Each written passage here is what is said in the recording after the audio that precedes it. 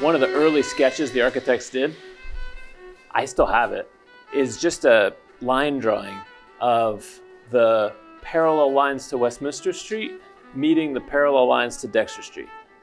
And they're not right angles. They basically made like a tic-tac-toe board and showed that like you've got this triangle gets formed throughout the building. And they're like, well, actually, let's not fight it. Let's embrace it. So obviously one of the big features is the CLT, right? Yeah. That's something that was new to everybody. It was new to the architects, it was new to you guys. It is. Obviously the South County Coast and Beam came This is together. only, from what I understand, like maybe one of two buildings in the state. That have a structural CLT. Pure. Yeah. Yes. That's unlike anything else, right? That's unlike erecting steel and... It is, because as you can see, this is finish. Yeah.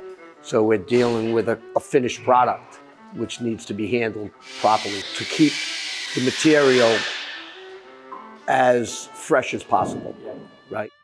But also the install, like the install is screw guns, right? It just gets screwed together. Yeah, well, let's look at this right here. You can see some of these seams that are stitched where these panels come together, right? Yeah.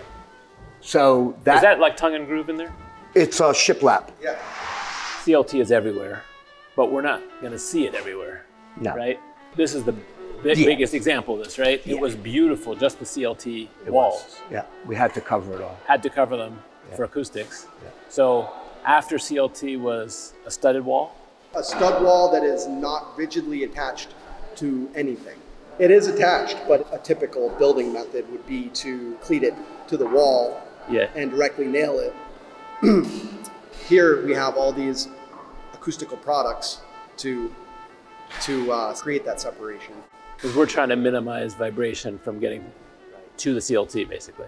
And then after that is how many layers of drywall? Just one layer of drywall here? 2 to 3. 2 to 3. Depending on the walls where they want it. Okay, so over there where there's a classroom behind it, that's probably the thickest. Yes. Probably 3 on both sides.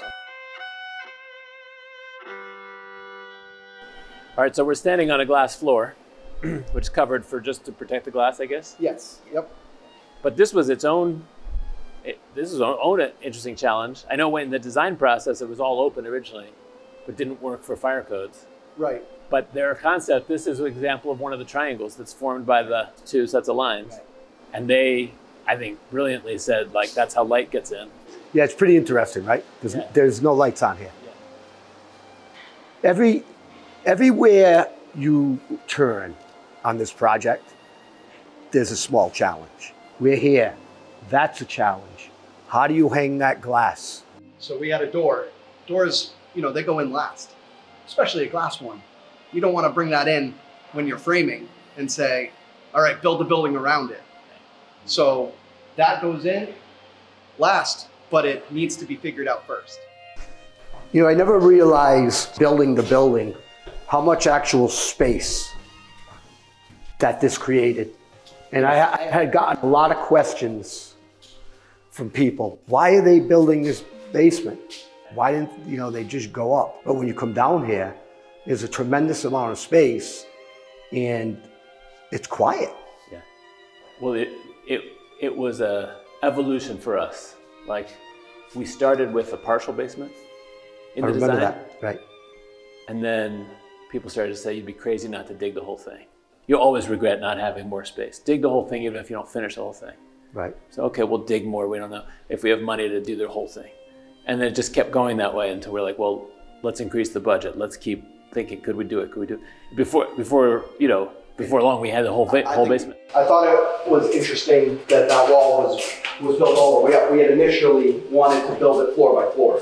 Right. Yeah. And that was last summer. The mason said, no, we have to build it all the way up. And this is how I'm going to do it. And then we said, okay, if it's not going to tip over. So we were a little nervous. That's a tall wall. Because it had no corners at that point. Right. It doesn't have any corners. Right. It has reinforcing steel. And he said, I'm going to build it in 8-foot sections. And I'm going to wait for it to harden.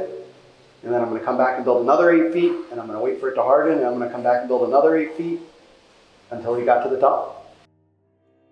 So I've never been a musician, right? But to me, when I see this, I could be a music writer. Yeah.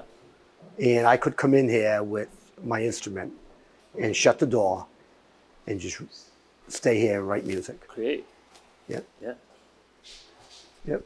It's cool. This is where the light will come in once the boards are removed, right? This is that wedge, or what the architects call the shard of light. Mm-hmm.